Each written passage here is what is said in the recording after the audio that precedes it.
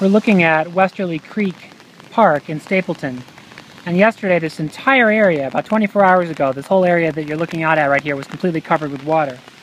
But now the creek is down to a much more reasonable level as the rain has subsided.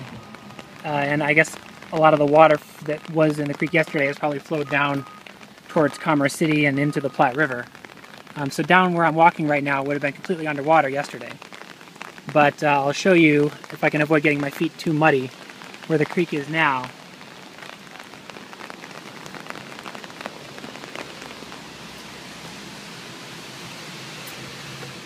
So this was all underwater yesterday. I'm under the bridge.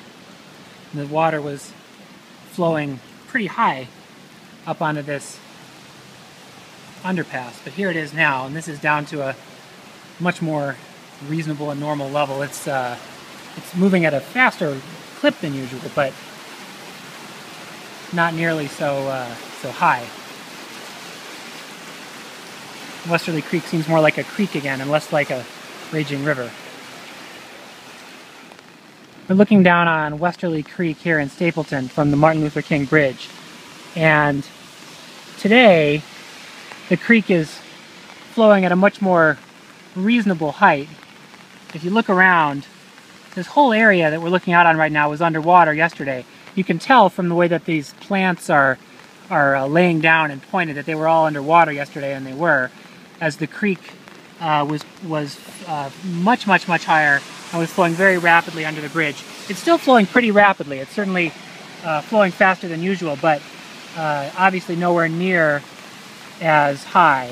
Looking over here, you can see where the sidewalk was partially submerged, and there's kind of a lot of debris up. It looks to be about the water line, as high as the water got yesterday. And then down below me, you can see that the creek is still flowing quite fast,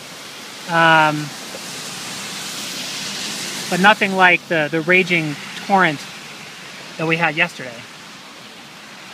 The rain has largely tapered off. It's raining now a little bit, but we had a good long stretch yesterday without any rain, and now it's fairly light rain, not real high rainfall rates. So that's given the river, or the creek, an opportunity to become less of a river and more of a creek again.